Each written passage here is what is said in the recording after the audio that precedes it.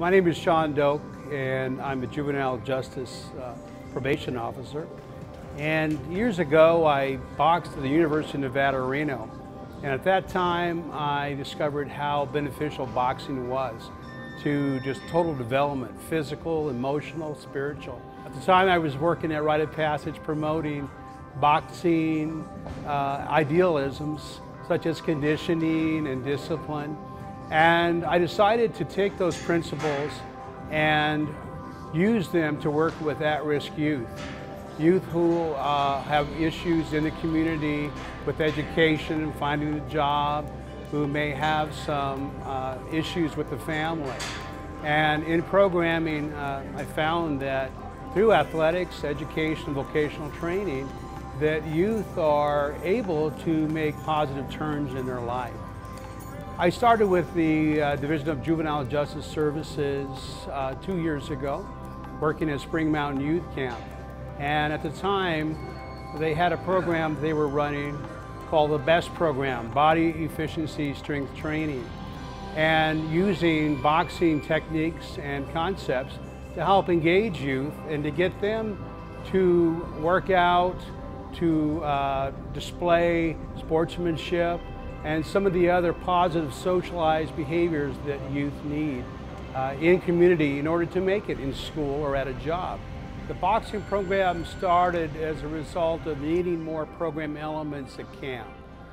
We had a number of youth who were interested in conditioning, in learning new skills.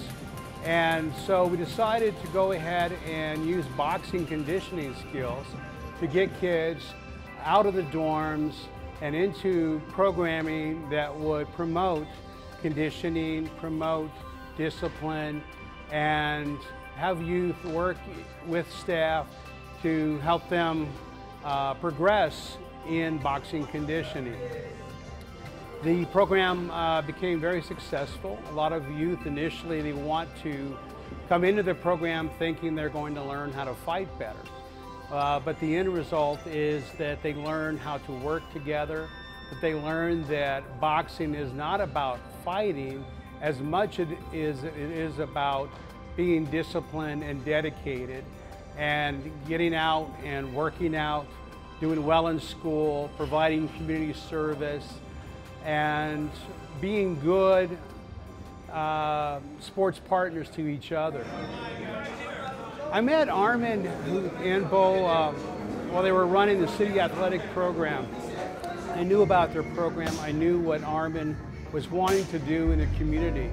And he had a willingness to want to work with at-risk kids, to be able to train them, allow them free membership, and work with them in conjunction with what we were doing in the Spring Mountain program. Armin would be a part of our program. He would come up to camp. He would help the kids learn how to wrap their hands, how to throw punches, how to move in the ring. And so we added that as an extra element of the program. So as kids initially came into the program and became exposed to conditioning, they knew that if they stayed with the program, that they would have their shot with Armin. Once the kids went through that in the program, they also knew that when they graduated, they would be able to go down to the city and become members of the city athletic conditioning team.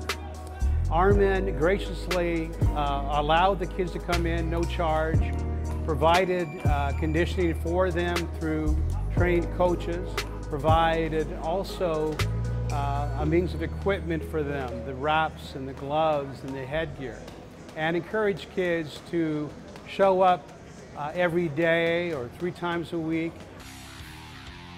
My name is Bo Van Damme, and I'm a boxer. Got my pro debut coming up soon. So, and also one of the owners of this gym, City Athletic Boxing, alongside with my father here. My name is Armin Van Damme. I'm getting the guys ready, especially this guy ready, for his pro debut that he has coming up. And Bo has an amazing story to tell. Before he started boxing, he was on the football team in high school. Bo was 285 pounds. Me not realizing that he was a linebacker. Oh, it was a defensive tackle, lineman. Yeah, lineman, defensive tackle. So the coaches, they want him big. And he was 285 pounds, 17 years old. And at some point, Bo said, "Dad, teach me how to box. Because I don't like the way the coaches treat me and the football team. I have a lot of injuries. I just don't like it. I want to start boxing." Bo started boxing. In about a year and a half, he lost over 100 pounds. Not even. It took me about 11 months. Yeah. 11 months. Lost over 100 pounds. So automatically, when we went up to the Spring Mountain Youth Camp, we had the same feeling for the kids up there as we had for ourselves, because Bo went through something that was just horrendous, you know? And not only that, I saw a lot of the kids in myself, because when I was younger, before I started boxing, I was in a really bad, depressed state in my life, and I was just a real screw-up kid in school. I had a 1.8 GPA. I was drinking, partying, you know, doing drugs every single day of my life just to kind of distract myself from what was going on in my life and kind of try and hide that pain. And so I saw a lot of myself in some of the kids that I met up there at the camp, and actually getting to know them and talking to them, we actually shared a lot of similar experiences growing up and going through school and having to find out things the hard way. And so I really care about these kids, and I can really feel, you know, really feel what they're going through in their head. And a lot of times we don't get the right guidance. And when these kids are up there, they change. They change tremendously. But as soon as they get released, there's no change out there. The parents stay the same, if they have parents. Friends stay the same. Nobody changes except that one person that is up in the Spring Mountain Youth Camp. So what is there for them when they get out? Of course, the friends are still there, the parents are still there, but other than that, they have no other outlet. So we figure once they get released, they get a free membership from us, come into the gym, get to know different people, get to know yourself more than anything else, and who you are and what you do and the mistakes that you make in life. What happened is Jesse Vargas was sparring up at the Spring Mountain Youth Camp, but when we were up there, we didn't know anything about anything. Jesse Vargas was sparring. We had flyers with us in the car, and when we saw all the kids, we thought, hey, let's invite them to the gym after they get released from their incarceration. And then, so we left our cards. We asked permission to leave the cards there, you know, because they are incarcerated. So we left the cards there, and then 2 weeks later, we got a call from one of the officers up there, and they asked us if they could work out at our gym during their incarceration. So, and we agreed upon that, and then they brought them to our gym twice a week, on Wednesdays and Saturdays. So, and then about 3 weeks later, we got another call. This was from another officer that was running a different program. It's called the ERC, the Evening Reporting Center. And that program gets kids that are not incarcerated, but they committed something bad enough to be for them on probation. And those kids are right here, right now, training. They come in on Monday and Wednesdays. So now we started these programs, and then we expanded on those programs. We had a kid coming in, was Stephen Carson. Yeah. That was our first prodigy. Stephen Carson was one of 100 kids at the Spring Mountain program. He came into the program with court orders that he needed to fulfill in order to graduate from the program. He found that the best program, the boxing program, was something that he wanted to become involved with. Once he started the program, he started attending the daily practices. He started putting out the effort that was necessary for him to graduate. He met Armin and Bo and started participating in the city athletic program. As a result, when Stephen graduated, he continued with his amateur boxing career and conditioning at Armin's gym. and as a result learned to be one of their trainers, where he was starting to make a salary as a trainer. Today, Stephen has graduated into real estate now. He continues to be a trainer and also a realtor, and is doing quite well. Yeah, I'm a trainer. I actually do cardio classes and I teach boxing as well. So it's cool because I get to meet a lot of different people, share my story like I am now. Just cool because I get a lot of interactions and I'm making money.